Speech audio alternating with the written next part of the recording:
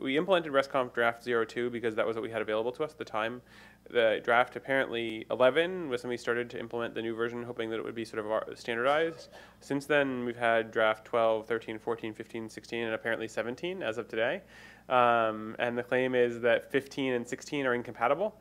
So that's fun.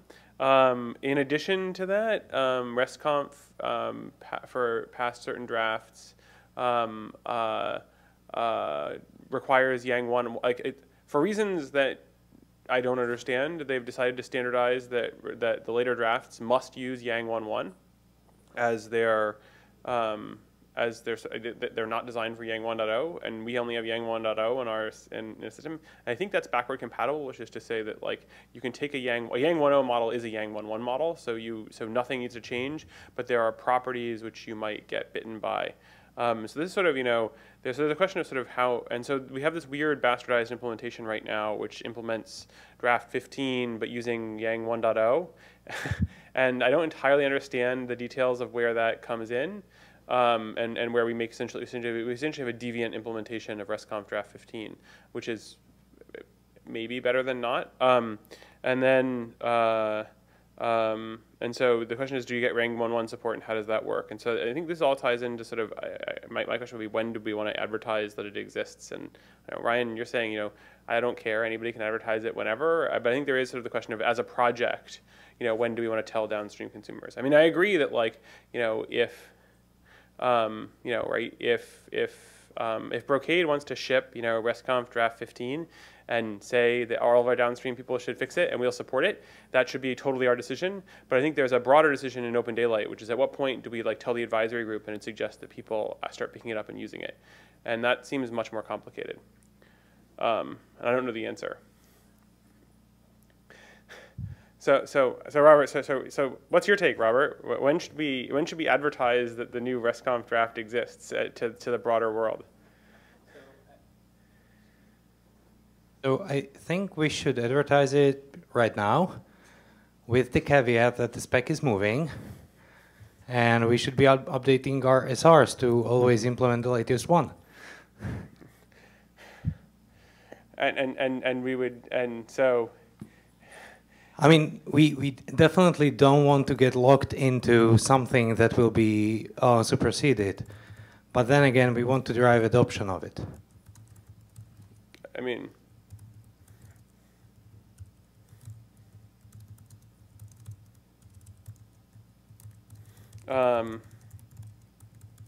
and I guess my intuition is that advertising it with the notice that it's a moving target probably will actually slow adoption over time, actually, compared to not telling anybody. So that's my intuition, which is that it will mean that when you eventually throw the switch, people will be so used to you telling them that it's a moving target, they won't even switch when it's finalized. So this may not be a long-term good plan, but for example, for SR1, I think we should just break the API and ship 16.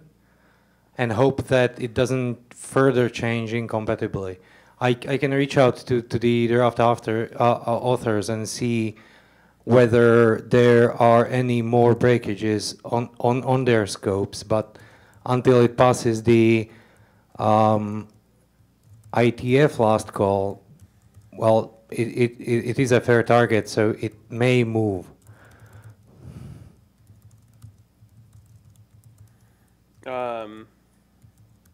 And so I guess fair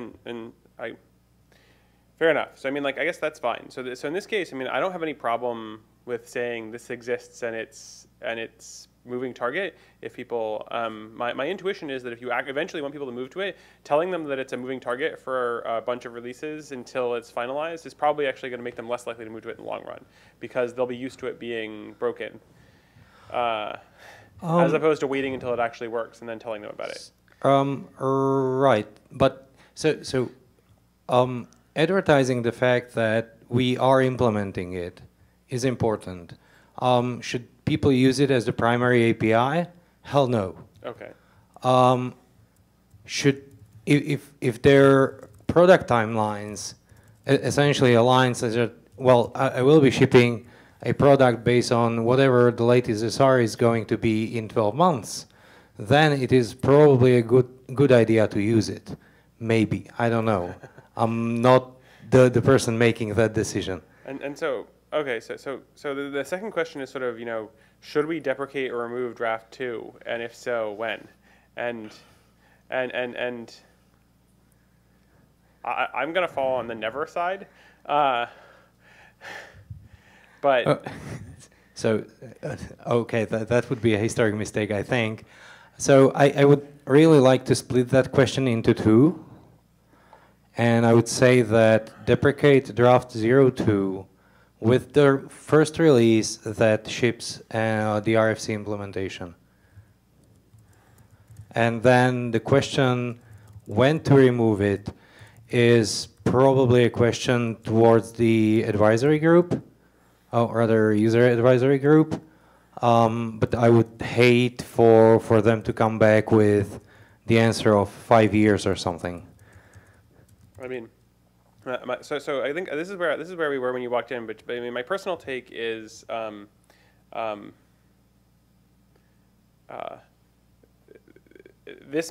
the migrating off of draft 02 will make the AD-cell to MD-cell transition look trivial. So I'll take your word for it. No, and the reason why is not because it's technically hard, but because at least with the AD-cell to MD-cell transition, you could enumerate all of the changes you needed to make. And that was true because for two really compelling reasons. OpenDaylight was smaller and less used then, so there was just less code essentially, especially outside of OpenDaylight. And two, it was all in a language that was single language that was well typed that you could go check to see where it was. Whereas with RESTCONF draft 02, like how would I look at if I'm a customer, like how would I tell, right? Like how do I know when I'm done? Really the deprecation as soon as we implement the RFC makes sense, right? So we can agree on that. Well, I mean, I think that the second question to me would so if you asked me, I mean, like, what's the cost of leaving it there? I mean, like. Well, there's maintenance cost, and the code is really ugly. I mean, so if you decided never for part 2, then you wouldn't deprecate it, right? Because if you're, I mean, like almost by definition, it's going to stay there. You're going to maintain it. I think you should be so if well, deprecate may not be the right word in that conversation. But you definitely want to communicate very clearly that while it's still there, it's still supported, we will not be touching it, we will not be evolving it, and you better use the RFC one. Because it's something that we support only because of history, not because we really want to. Is there any way to map the existing O2 URLs to the new convention? So the problem, so if you... The payloads didn't change, I don't think. Well, but the headers did, okay. the content types did, and the URL structure has completely changed, right? So all of that needs to be taken care of by a compatibility layer, which could be implemented in a load balancer. I mean, I don't know. My guess is Ryan will echo this, but you should tell me if I'm crazy. My guess is that like it's impossible to enumerate all like things are going to randomly, like when we do this, if we would take it out, like things are going to randomly break. Like 6 months later, somebody's Perl script they wrote, which basically did something simple to operate in a DevOps with their controller, they're going to run it and it's going to not work, and they're going to be and there's no way to have known where that Perl script was. Right? That Perl script was like sitting on somebody's laptop somewhere, and and so there's something like that. So enumerating all of the ways that all of the things that need to change is going to be literally impossible, right? That's true, but countering your argument, the question is how well have you tested your upgrade that it fits your environment? And if you left out a Perl script on some poor devs machine, then you probably have much deeper problems than the upgrade itself, which was painful. Well, it becomes an impetus then, because then they're going to have to change a ton of code in order to upgrade. So that's why I wanted to split the deprecation and removal, because deprecation is quite clear or communicating that you should not be using this. So what I'm saying is that that's not clear to me, because it's not clear to me that you can ever remove it. And if you can never remove it, then it's not at all clear that you should signal to anybody they should stop using it. Like that's, I mean, that's so. I mean, so OpenStack maintains several versioned APIs. Yeah. Can we not go into that comparison? Okay. Because literally, I mean, if somebody steps up and says, "I will support this forever," then I'm fine. But if that guy doesn't support it, what do we do? And it is that code which will not have exposure. It will lower the exposure, because as the RFC is adopted, more and more people will use that RFC.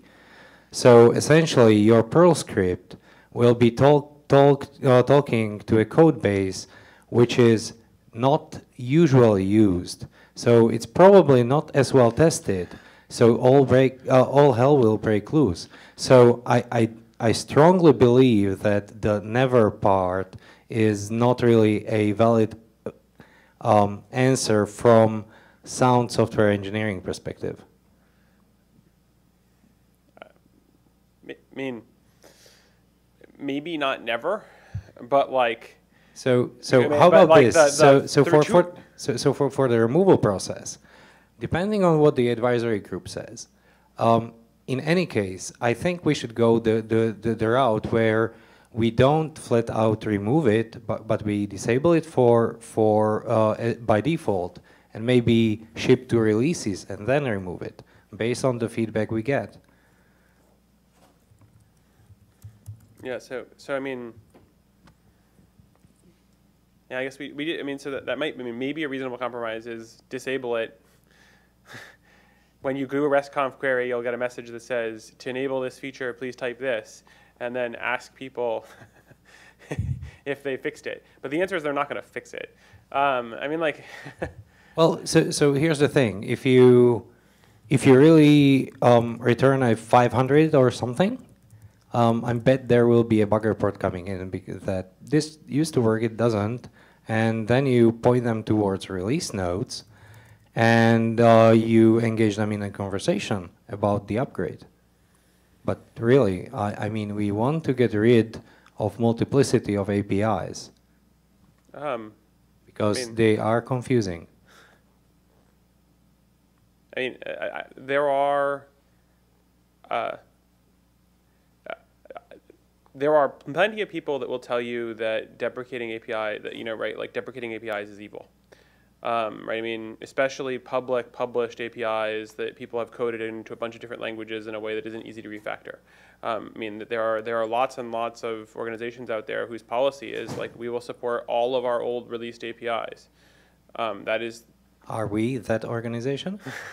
I mean, not according to our current API rules. No, but this is, I think, this is a different and more complicated case than we've had in the past. Well, it's more widely deployed. It's still an externally consumable API, and the rules say that we need to support it concurrently for one version. It is our choice to commit to anything else. We are not required to do that. I feel where you're coming from. I entirely agree with the technical interpretation of. I mean, like, we're not. The truth of the matter is, like, the first thing is a made-up rule anyway, right? I mean, like. All rules are made up, right? I mean, no. I mean, I'm with you, but it's a particularly made-up rule. It's not like it came down from the board and the charter. It was it's not even a thing that like was voted on as an overarching goal of the project. It was actually, it's just baked into our release plans, right? Literally, that's the only place it's specified. Well, it's our API contract to API contracts. So, but and I think it's helped us, and I'm not saying that's the wrong thing to do, but I think and I guess the answer maybe is, and since we're 2 minutes before the end of things, is I think the answer is we need to talk to the advisory group and figure out what how long we expect people to need it, and I don't know what they're going to say. I mean, I've talked to one very heavy user of ODL. He said one release. I thought he was being optimistic there, like extremely optimistic. Yeah. So. So yeah, but I think from the trenches, we want to remove this. No, I We mean, want to remove I the get, dead I code, get, so- I get that there is a trade-off between code we have to maintain and pain we have to put our users through, and I just don't necessarily know that I agree with the point you want to exist in that space. I mean, like, there's an obvious trade-off there. So obviously, and this is a really easy conversation. The conversation becomes much harder when we start upgrading core models in heavily incompatible ways. And at that point, really having the default answer of never is simply not an option. Well, that's different. Because that's basically forking the OpenDaylight. It is. So wait. So I didn't quite follow what you're. So So- you're basically saying. Should we never remove inventory model? No, I think we need to remove the inventory model. But that's. How is that's, it different from deployment based from RESTCONF? Okay, no, not RESTCONF everybody. So everybody not is using every- RESTCONF. Not everybody is using inventory. But the installed base is innumerable for both items. So Yeah, but one of them is sort of, it's a functional unit which you can understand and describe to people, and sort of they have some idea of what code might touch it. The other one is like every single REST call you ever make is going to need to change in every single script everywhere with no sort of bound or understanding of where to go look. Like it's easier to find code if you can functionally describe what that code is doing than it is to find code which could be anywhere, could touch anything. And I see where you're coming from. I mean, I do. We'll see. If you can identify the HTTP calls and the URLs, I mean, it's very difficult. It really is about browsing the URLs, because I mean the inventory model translates to a particular URL, which changes if you change the model, or the same with the RESTCONF, right? So I mean, the mechanisms to identify where to make changes would actually be the same for both cases. assuming that you have that code, you know about that code, right? And if you don't, then you have a larger problem than this. Knowing about my code that touches the inventory model seems easier.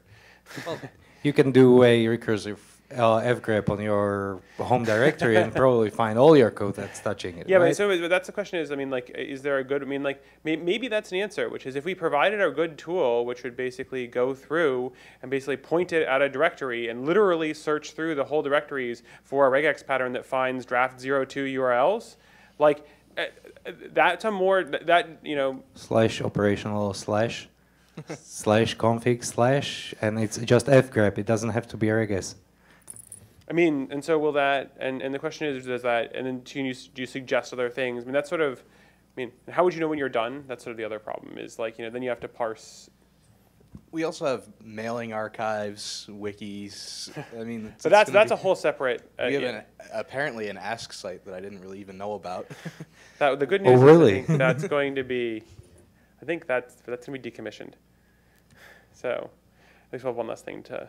Well, yeah, my concern is people are going to go out and look for it. I mean, when I run into an issue with some third-party software, I Google it right away. That's my method of debugging. I don't want to be pointing people at wrong material.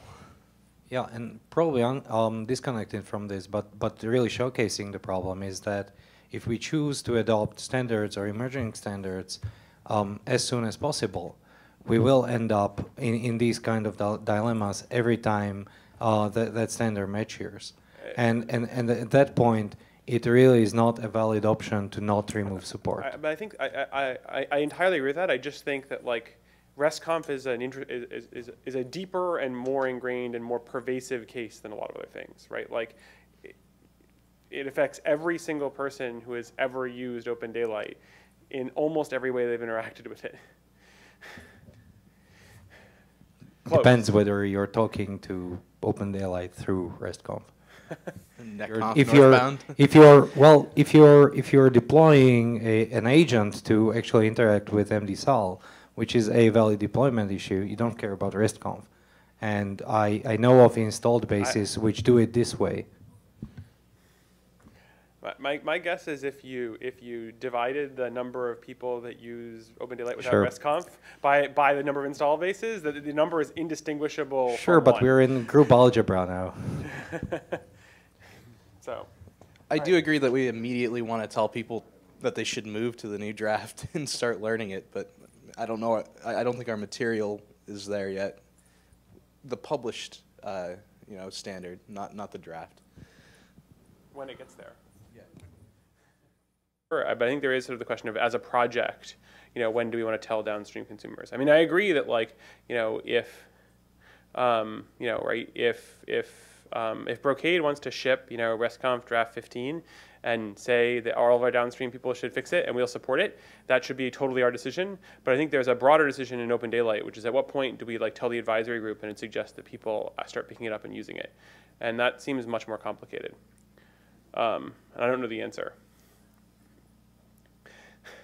So Robert, so what's your take, Robert? When should we advertise that the new RESTCONF draft exists to the broader world? So I think we should advertise it right now, with the caveat that the spec is moving, and we should be updating our SRs to always implement the latest one. So. I mean, we definitely don't want to get locked into something that will be superseded. But then again, we want to drive adoption of it. I mean,